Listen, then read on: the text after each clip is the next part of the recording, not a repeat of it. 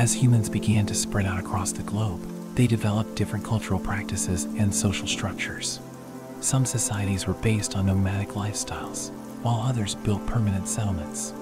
Over time, humans began to domesticate plants and animals, which led to the development of agriculture and the rise of early civilizations. One of the earliest known civilizations was in Mesopotamia, which is now modern-day Iraq.